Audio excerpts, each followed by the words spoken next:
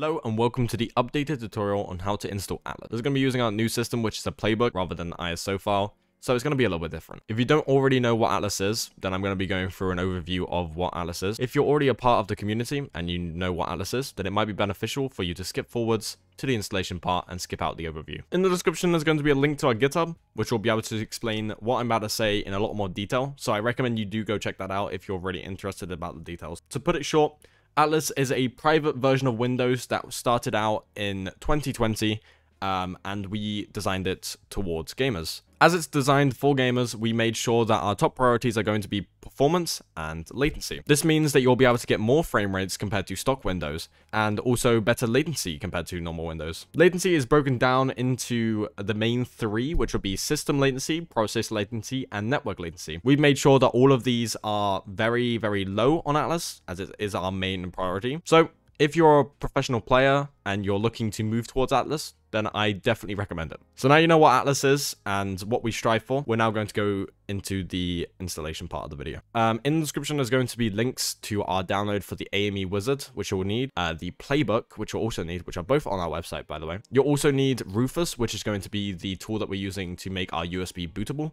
There will not be a non-USB tutorial in this video, but there is a non-USB tutorial on our docs. If you're coming from our docs website, then I recommend that you do follow through with the docs while I'm going to be doing this tutorial. If you have not seen our docs, then that will also be linked in the description, which will give you a detailed text version of this tutorial. So our installation process is unlike others. You will need to install a fresh version of Windows 22H2 onto your system, and then you will use a tool to then transfer your system into Atlas. Don't think that this is going to be worse than others if you're doing it from an ISO image.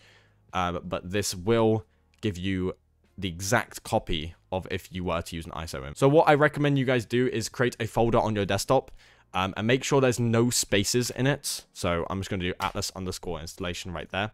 And we're going to be saving all the files into the folder as we go. So download AME Wizard from our website, download Rufus from their website, and download our playbook and put them all in this folder right here. Next, what you'll want to do is you'll want to go to UUP dump, which is going to be linked in the description, and you're going to want to make a download. So right here, we have a list of all the Windows images, and this is what you'll see to start off with.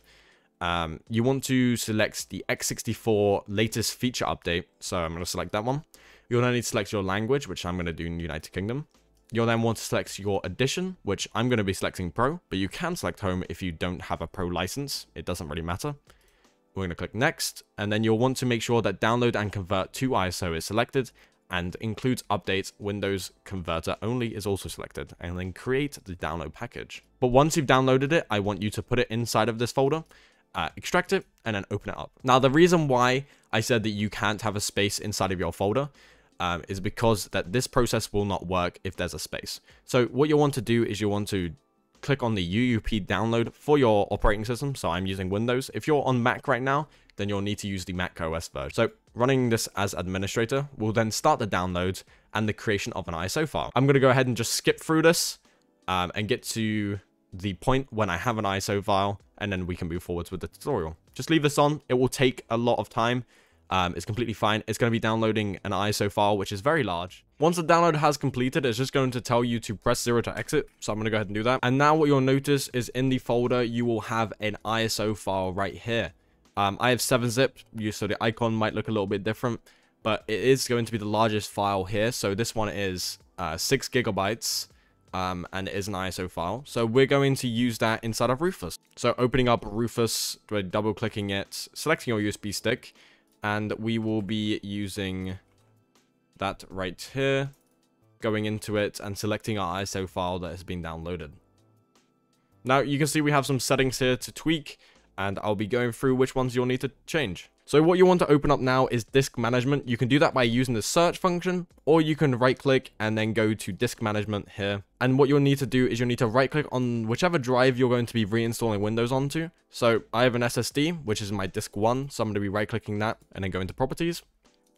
At the top here, you'll then want to go to volume, and you will be able to see my partition style is GPT. Now that's going to help us when we go into Rufus, because the partition scheme right here, we have two options, either GPT or MBR. So GPT is the recommended partition scheme going forwards. So If you went into your disk management and it said GPT, then you're completely fine. Just select GPT and click start and you won't have to do anything later. If yours said MBR, then what you can either do is select MBR here, or you can convert your drive to GPT during the installation process and use GPT here, which is recommended. So moving forwards, what you want to do is select GPT or MBR, and you'll need to click start. We're now going to get some options, so we can select how our Windows is going to be set up. So I'm going to create a local account with username name Jack. I'm going to be setting the regional options the same as this computer. So that's going to be setting United Kingdom in my case. I'm going to be selecting disable data collection because I don't want that. And I'm also going to be enabling disable BitLocker automatic device encryption because I won't be needing that either. Now it's going to tell you that all your data on your USB stick are going to be wiped. If you have anything on your USB stick, then move it off, but I'm going to be pressing OK. Now what this process is going to do is make your USB stick bootable. So once this is finished, we have a couple more steps and then we can get onto the USB stick. Now that Rufus is finished, it says it's ready. We can go ahead and click close. And what we want to do is go back into our folder and we want to grab the Atlas folder with the playbook, the drivers. We want to move that into our USB stick, just inside of here. And also the AME wizard, we want to paste that in here as well. Now what that means is that once we've reinstalled to the clean version of Windows 22H2, we can move AME wizard and Atlas to our desktop to continue the installation. Now that we've copied those files over to our USB stick, before we get into the boot selection, we need to do a couple things. If you're using an Ethernet cable for internet connectivity, you should unplug your cable now. If you're using Wi-Fi, then do not worry. Later on in the installation, I go through what you should do if you're using a Wi-Fi connection and what you should avoid doing, which is connecting to the internet during the installation process. Now what you'll need to do is boot into the boot selection of your computer and select your USB stick. You can do this two ways. You can either restart your computer and while it's booting, you can press your boot key, or you can use the command in the description, which will help you with this process. If you're using the command, what you'll need to do is you need to press Windows and R, and you'll need to paste that in there and press enter. It will reboot your computer, and fingers crossed, you will be in the boot selection or your BIOS. If you make it to a Windows screen, where it's asking you for troubleshooting options, continue to Windows, and all that other stuff, you'll want to go to Advanced Options and go to UEFI. If you don't have the UEFI option, then that means you're running the legacy bootloader for your Windows, and you'll need to go into your BIOS anyway.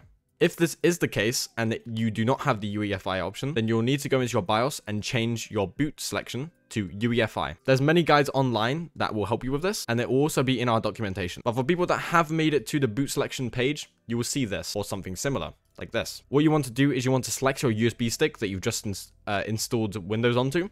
It will look something like UEFI USB stick or whatever the name is for the USB stick that you have, and you want to boot onto it. A successful boot will bring you onto the Windows installation, where you'll be able to click next and go through the process of installing Windows. If you have problems, then either Googling it or joining our Discord for support or making a forum post is going to be the best way to get support. During the installation process, you will need to press next a bunch of times until you get to the page where it asks you if you want to install Windows or if you want to do a custom. You need to select custom. Once you press custom, you'll be met with a screen that shows you a bunch of partitions for your drives, and this is where we're going to be clearing your drive, and this is going to be where we're going to be wiping your drive to install Atlas. So what you'll need to do is with your keyboard, you're going to be wanting to press the Shift key and F10. Once you've done that, you'll notice that CMD has opened. You'll want to type disk part. You'll then want to type list disk, and then you'll want to select the disk which you want to be wiped. You'll notice which drive you'll want to wipe because of the size. If for some reason you do not know the size of your drives, then you can boot back into normal Windows and come back to this step to go and double check which drive you want to be clearing. Once you've selected the drive that you want to wipe, you're going to type clean. This will then go through the process of wiping the drive. Once it's done,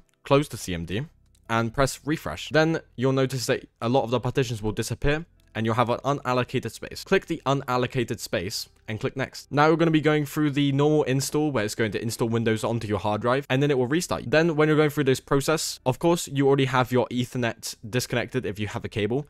But for the people that are using Wi-Fi, this is where your step comes in. Now that you're going through the Windows installation process, you'll want to avoid connecting to a Microsoft account. This can be avoided by, in the bottom left, clicking limited experience and avoiding any sign up to Microsoft at all. You might also be met with a page for Wi-Fi users that will ask you to connect to a network. If you can continue without connecting to a network, then do that.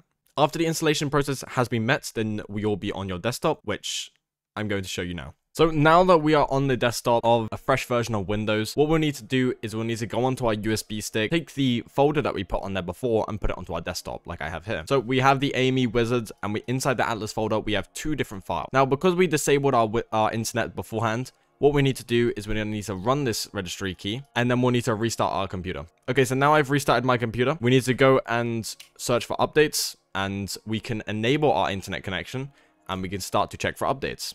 If you have any updates, just let them download, restart your computer, and check for updates one last time. After you've completed the update process and you're now running the latest version of Windows 10, we're now going to open up our folder one more time. Using the AME wizard, we're going to run it as administrator. And now with the AME wizard open, we're going to be either dragging the file for the playbook into this slot or clicking it and selecting it. So I'm going to be selecting it right here. Once we have this screen, we're going to select the run action box right here, as we cannot click next, and it's going to be telling us on how to disable our real-time protection for the Windows Defender. We need to do this before moving forwards, so we're going to go ahead and disable these. And now we've done that, it notices that we finished it, and it says that now this window can be closed. So we're going to close that. Now let's press next, and it's going to analyze our installation. It seems that we do not meet the requirements, so we're going to run the action that it's telling us to, and it's going to prepare our system. Okay, so it is said that it's been successful, and it's going to restart the computer. After rebooting, the AME wizard will automatically open. You then want to click next again, and it's going to make sure that those settings have applied, that it's just applied for us, which it has. Now, you just need to agree to the AME wizard core and also the wizard GUI licenses. And you can see here that there is some extra functionality, but these are not enabled currently on Atlas, but will be enabled in the future. So we're going to click next.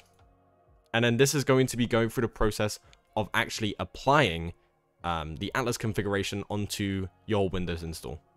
Let this run. It's going to take a while. I'm just going to speed up the video or just cut, as this does take quite a while. Now you can see that the playbook has finished, which is now going to tell us to restart our computer, which is going to do automatically. Now we're on our desktop. You can see that the wallpaper has been applied. All the Atlas configuration has been applied, including all the optimizations. There's also the VMware tools, because I'm running this inside of a VM, but that's not to worry. We also have a new folder on our desktop, which includes all the information that you should definitely run through. Again, looking at our documentation, this will document a lot of the configuration options that we have here. Software installation, troubleshooting, and utilities, which you can use to your liking. So now that you have Atlas installed, what you want to do is you want to install your graphics driver. We recommend for NVIDIA users to use NV Clean Install. This is on our doc. If you're using Intel integrated graphics, download it from their website or use SDIO. And if you're using an AMD graphics card, then just downloading it from the AMD website is going to be the best option. Again, this is all documented on our docs, so you should definitely be following. But after you've installed your graphics driver and any other drivers you need, maybe Bluetooth through SDIO, then you are good to go. You can go ahead and download all the apps that you need. And for future updates of Atlas, all you have to do is open the AME wizard and check for updates, which will be announced in our Discord server and also on our forum. So that's all. If you have any questions or you need some help, we have our Discord server also linked in the description, our forums as well, which you can go and ask for questions and receive support from our staff. Hopefully this video has been beneficial, and that's it.